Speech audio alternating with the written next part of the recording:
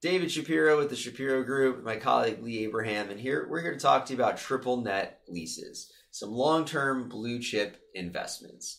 Today we're going to talk about the benefits, some of the expenses, the risks associated with it, what are some of the lease terms you can expect, the key variables, and then how do you measure ROI? So David, one of the real benefits of the triple net lease is that it's a hands-off investment. It's hassle-free, headache-free, also low risk.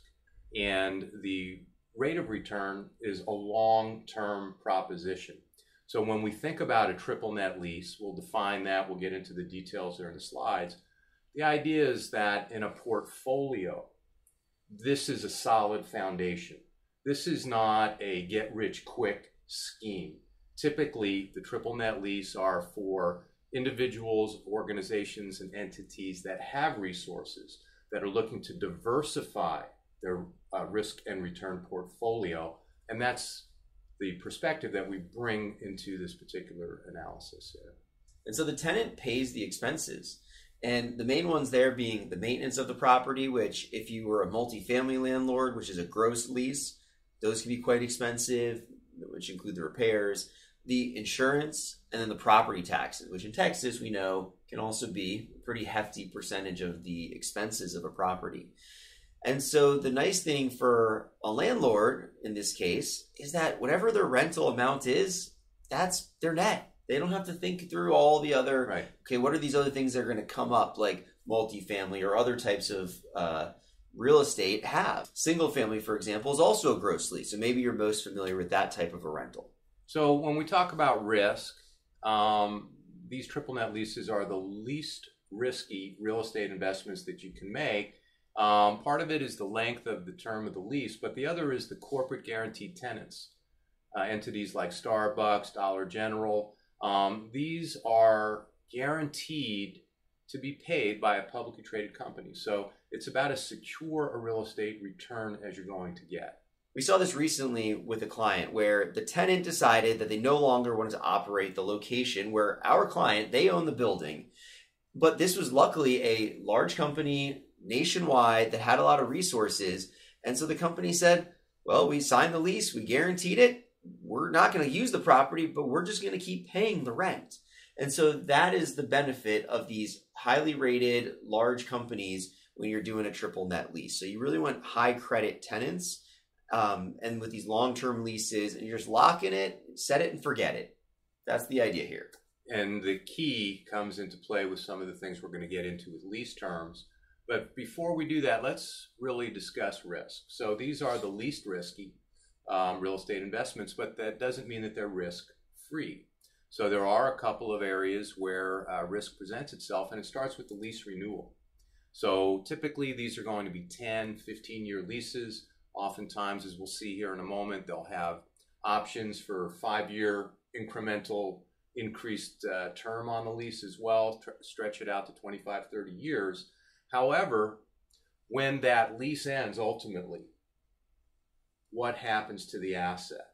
And so is it a matter of replacing the tenant with a similar use and just adding another lease to it? Or one of your favorite opportunities, David, which is redeveloping the property. One of your main theses, as I've gotten to know your philosophy on real estate, which is invest in premium real estate. There's more demand. That central Austin core always has more demand, always better in a volatile market in terms of risk aversion. These properties, these blue chip long-term triple net leases are typically on the busiest corner on the most popular street in the particular town or city. And so redevelopment opportunities, I believe, is going to be a big benefit on some of these type of properties when they come to the end of the lease term. As a developer, one thing I'm thinking about is consumer behavior and how it could change over time. We saw a huge disruption with office during the pandemic, and that's still, we're figuring out the effects of that and what's going to happen down the road. You know, as I look forward into the future, I see things like autonomous driving. There's a lot of parking lots in downtown Austin. Some of the new high rises going up will have a dozen or 15 stories of parking. Well, when you think down the road about autonomous driving, how is that going to impact it? Well, cars don't need to park anymore, or not for that long, just for a little bit to charge. You might go from the average, it's something in like the 1 to 3 hours a car is used every day on average. So it might go to 10 or 14 hours, and now you need less parking. And so what happens to all that parking? Well, could you convert it? So these are the types of things that I'm thinking about as consumer behavior and technology, and as we evolve as a society. And so when I'm looking at these properties, I'm thinking, all right, well, is there some sort of future development plan where we're going to see the path of growth come towards this property? Could it be something else down the road? What's the current zoning? What's the neighboring zone? There's so many factors in play here. And when we're talking to a client and they're like, look, I want a triple net lease. And we say, okay, well, we can go for this one. We think it has, the X development potential, which is pretty low. This one over here, return is comparable, but it's got Y development potential, which is significantly higher. Right. And so we think this is a better long-term play because it gives you more options. And you've heard me talk about strategies. Whenever I go into buying a property, I want to have multiple strategies. I don't want to be like, okay, I got to be able to short-term rental it. And if that doesn't work, I'm screwed. That's a bad strategy to go into buying a property. I want to be able to have maybe 3 or more potentially strategies. So on a triple net lease, you have I got this great triple net tenant in there. Maybe I can add some redevelopment possibility. Maybe it's reposition it, right? It's currently, in this photo, we have a Walgreens. So it's currently a Walgreens. We don't have to fully redevelop it, but we could reposition it, and now it becomes a concert venue. Right. And that's another strategy because we're looking here at what are the rents on a Walgreens versus the rent on a concert venue with where the path of growth is. Right. And so there's a lot of things that we're looking at, and we're really in touch. I know I read a dozen articles at least every week on development in Austin. Yeah. I want to know where everything's happening, what's going on. I know you do the same, probably even more than me. And so we're very in touch with what's happening. And so when we see a property pop up, we're like, ooh, that's a unique location. That's exciting for whatever reason. Yeah, the other thing when we're just talking about risk on these triple net investments is you don't want to get locked into a lease rate that lags the market.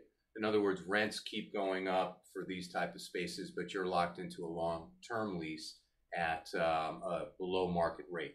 That's a risk that you might be taking. So the key there, the devil is in the details with the lease terms, and we'll look at those in our next slide. So when we're looking at the lease terms, obviously it starts with the number of years. That's key. Typically the longer, the better, assuming the underlying terms make sense. Scheduled rent increases. So we do see some corporate entities that don't have increases, believe it or not, and they do trade. However, from an ROI standpoint, annual increases, 5-year escalations, those type of things will often offset that risk. And we're going to look at a specific property here in a moment or two on some actual terms that are out there. But then the options to renew is a big deal. How many are there? What are their length and duration? How many years? And then what are the scheduled increases that come into play? So understanding some of these key mechanics in the lease terms is really critical. Yeah, and we really want to be able to sit down and use a consultative approach to understand somebody's goals and then say, okay, well, what are the risks that you should be worried about based on what you've told us with your goals? Is this a risk that's really high up here, or is this to you more of a risk down here that we don't need to weight as heavily? Things like tenant improvements, who is responsible for them? One of the reasons that you want a long lease on these triple net leases is oftentimes the owner of the property has to put money in up front, and they need to recoup that money over a long period of time. So we're taking into account these different variables. How strong is the tenant? Because that's going to be really important if you're signing a long lease with a lot of upfront tenant improvements. But the key variables here, we talked about tenant strength. Are they a high credit tenant? Location of the property, obviously that's really important, especially as we talk about we're trying to release it down the road if they don't renew or redevelop it. Cap rate, which is the return for you as the investor. And we'll be getting into this in quite a bit of detail here in just a moment regarding cap rates. And then one of the other key variables that really can't be overlooked in this type of scenario is the building details. David mentioned it earlier about repositioning a property. You have something like a Dollar General, something basically a box. Then you have like a Walgreens, which is kind of a box with a pharmacy in the back. Then you've got something like a coffee distribution venue that is, uniquely improved for that specialty. And so these are some of the things that you have to look at when you're evaluating which corporate partner do you want to work with, over and above the obvious things like what's the lease rate and what's the location and things like that. And your point with this is that that's going to determine how easy it is to re-lease it at the end of the lease. And ultimately how it reflects on your risk. So this is one of our favorite things, ladies and gentlemen, ROI. We like to calculate it. There's a lot of different ways to do it. So we're going to talk a little bit about cap rate. We're going to give a nod to tax shelter, and we'll wave at equity growth as we race through this analysis. So there's quite a bit in terms of ROI, and we'll let this next couple of slides do the heavy lifting. Why don't you walk us through this offer, David? So this is for a Caliber Collision, and you can see that the beautiful thing here for the owner is it's a brand new building. Right. So now the other cool thing because it's triple net, is that the tenant's responsible. The advantage to the owner of a new construction building is that if this tenant at the end of their lease term doesn't renew, the building is not already 20 years old when they're first buying it. It's now only 10 years old, or however long the lease term is initially. It's in one of the fastest growing markets. And, people during a recession, guess what? They fix up their car more. Yeah. It's one of those things that's recession resistant, pandemic resistant. That's not to be understated. As I mentioned earlier, these investments are typically used to give a foundation to a portfolio to provide some liquidity, some cash flow in a seasoned resource pool. It's not the first investment somebody's going to make. As a result of that, these businesses that would be occupying your real estate, you have some choices. You're going to see places like Caliber Collision that are proven to be, pandemic proof. You've got, these health care, quick care, urgent care type uses. You've got fast food. There's an array of sectors, the type of market vertical that you want to be in for your long-term perspective.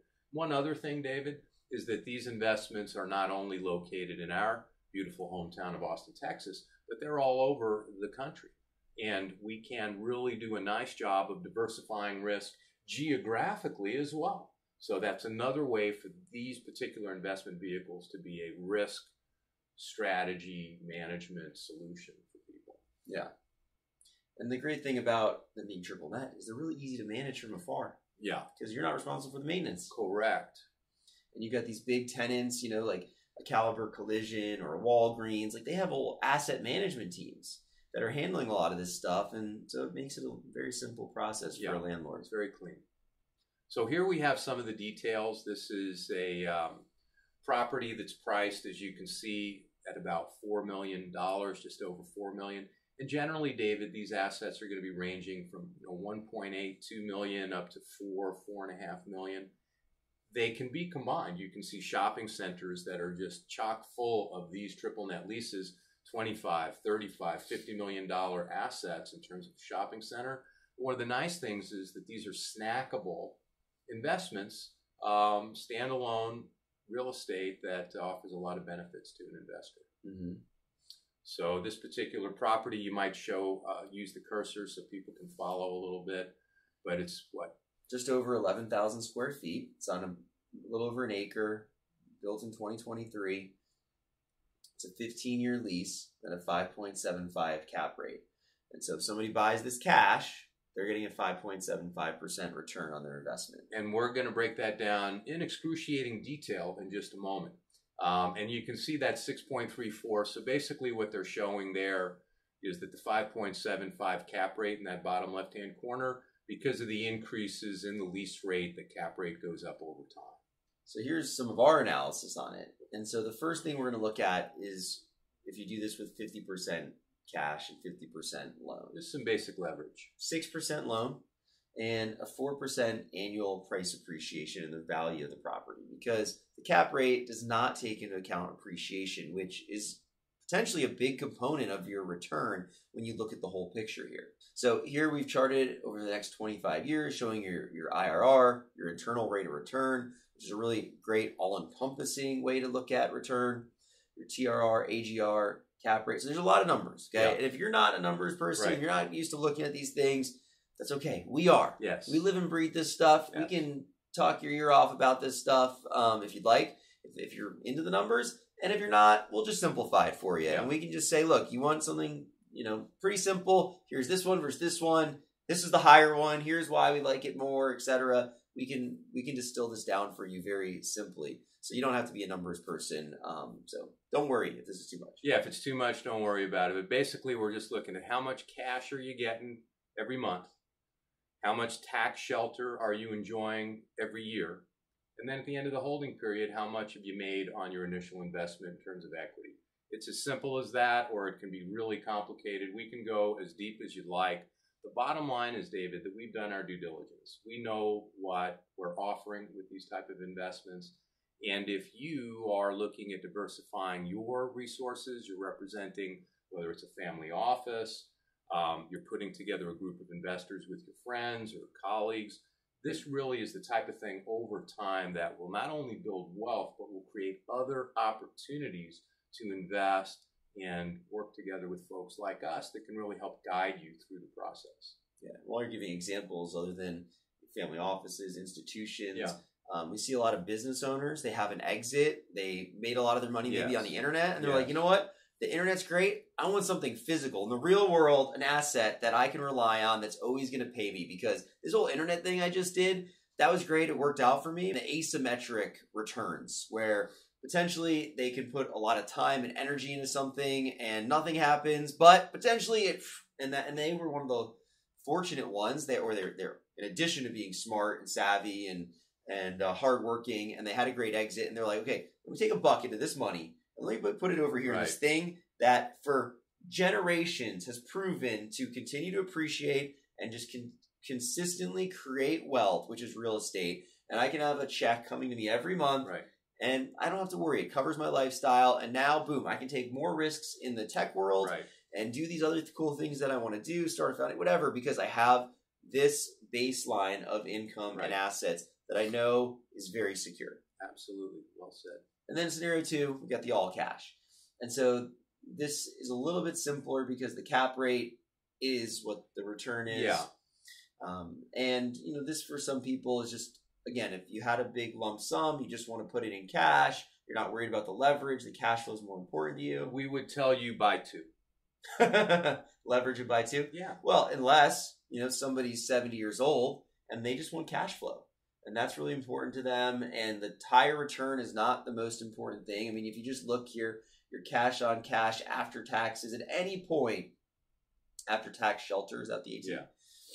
Your cash on cash after tax shelter at any point here is higher when you have leverage. Yes. But maybe that's not the most important thing to you. Maybe it's your cash on cash, which is actually slightly higher. Right. If you look over on this chart versus this, slightly higher if you don't have leverage. Right.